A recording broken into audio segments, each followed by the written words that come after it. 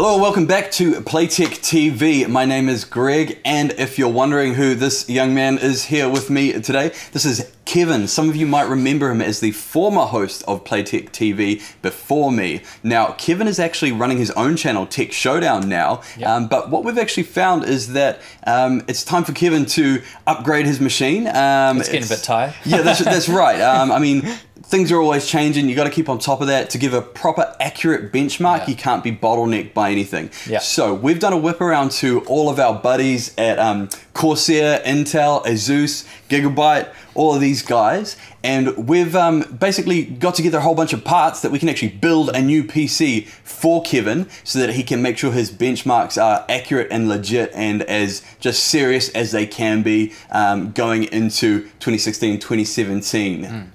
Yeah, and also, you know, my current build that I had right now was made for gaming, but of course now with YouTube and everything else, I do a lot of productivity type stuff, you know, video editing and all that. So this build as well was to satisfy that need, you know, help bring down the render times. Just a better build for, you know, productivity stuff alongside gaming, of course, which I'll always be doing. So yeah, that's basically what we were aiming for with this particular build. Yep, so the aim of the system is to be able to bench and really just like pull the best out of all these graphics cards and everything like that, and then also be able to edit that all together and make a sweet video at the end of that and not take forever to render. So what do we got here, Kevin? Let's take a run through of these parts and see what we've got. So of course, you know, we'll start with the CPU, the heart of the system. So this is going to be a Broadwell E based build, so we need obviously a Broadwell E CPU, and for that we have the i7 6900K. So that's a 14 nanometer, 8 core, 16 thread, 3.2 base and 3.7 gigahertz boost CPU with 140 watt TDP. So this one's very popular with a lot of people out there. Of course, you know, it's going to give you great render times and things like that. You know, very, very short. Very good for productivity, being 8 cores and 16 threads, but it'll also be really, really kick-ass for all my gaming needs. So yeah, I think it'll be really good. And being a K as well means that it'll be able to, you'll be able to overclock it, which is really good. So I'll do a video covering all that later on my channel, TechShowdown, and we can have a bit of fun and see how high we can get this Broadwell E CPU. And of course, we're going to plug that CPU into a motherboard here, and we've got the Asus X99 Pro.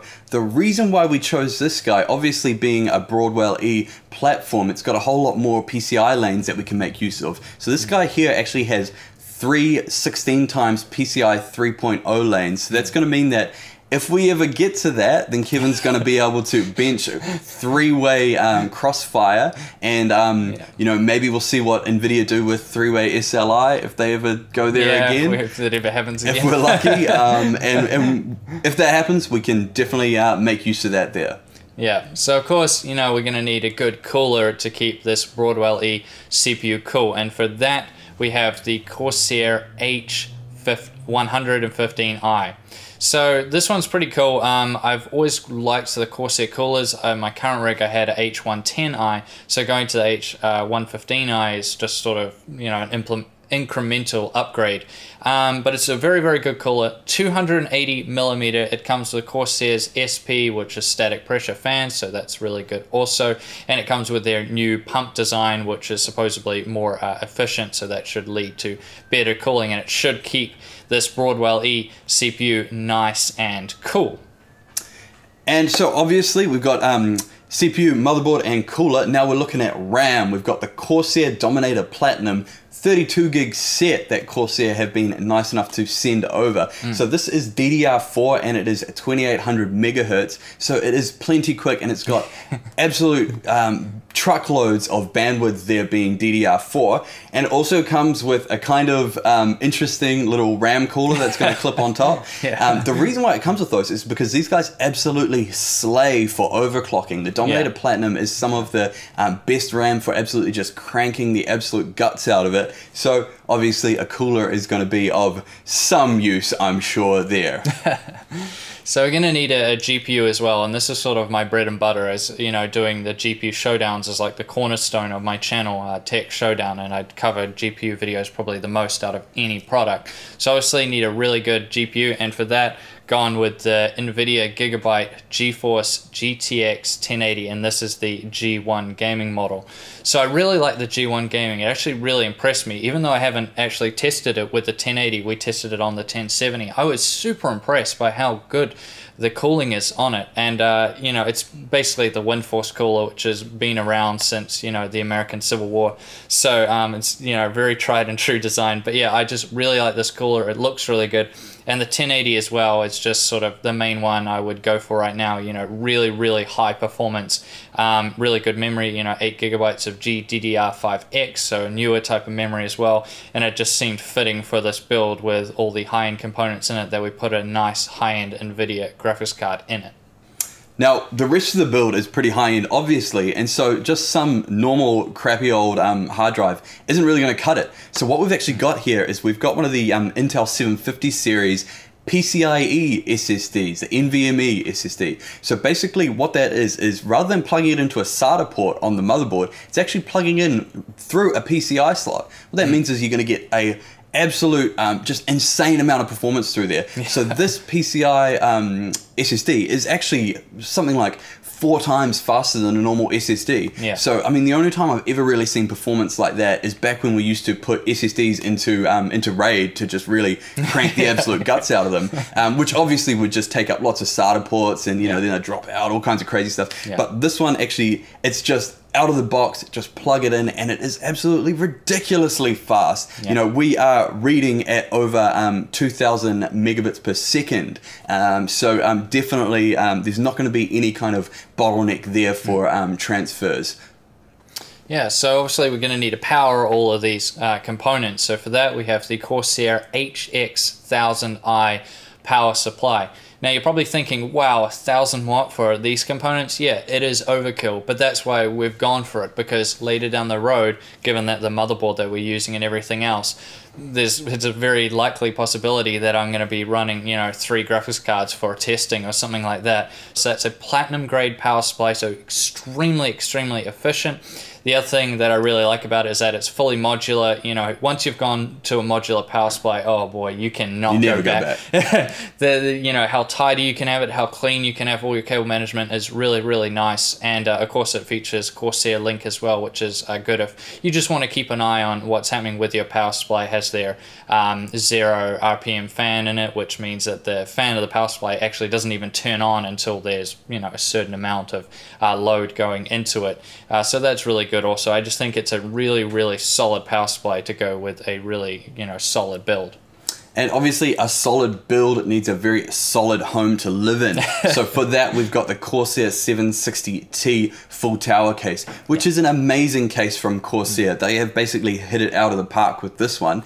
Just amazing full functionality. You never have to worry about any space for graphics cards, hard drives, anything like that. You can go nuts with cooling. And the window on the side is amazing. It's an absolutely massive window.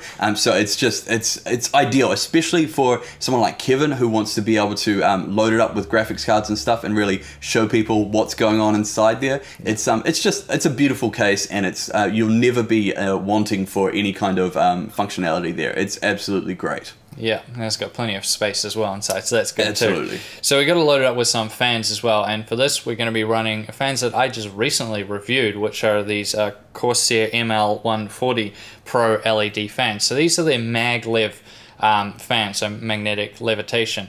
So that's really, really cool. I covered them more over on my channel, but basically it's just their newest technology. They're really, really good. They have the custom fan blade design. They look really good. We got them in the white LEDs. They also come in red and blue LEDs, and being 140mm, they should do us very well going into this build to make sure that all the parts get nice, cool air. And they're a bit of a mix between Corsair's Airflow series and their static pressure series before, so it'll be able to get nice cool air to all the components, our cooler, and of course the graphics card and everything else. So now that we've covered all the parts, I'm super keen to build this PC up, chuck all of these parts together and see how it comes out. So how about we cut to some nice cool music, and we do a little bit of a time lapse of this build. Infinite power, infinite power, infinite power, infinite power, infinite power.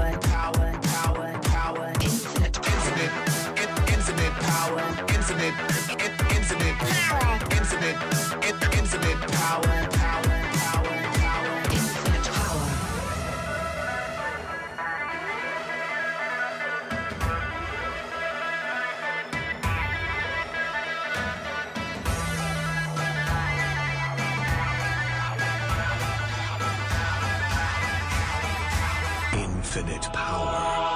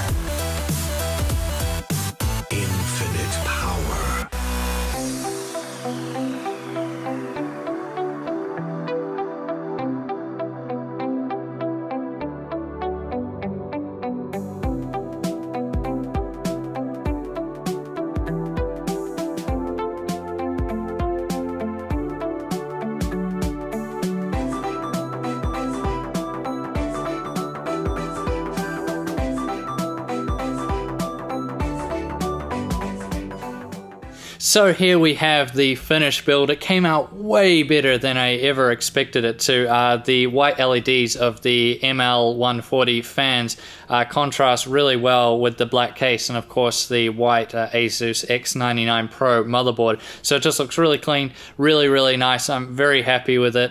But of course, this wouldn't be possible without the great help of Playtech, who have been absolutely fantastic to me over the last 2 years. It's been really great working together, and I look forward to keeping on working with Playtech. But also the other companies which helped out with this build. So Intel, Gigabyte, Asus, and of course Corsair, who have been fantastic to work with also. So I'm really happy. Thank you guys so much, and I can't wait to get this rig home and start editing and playing some games on it.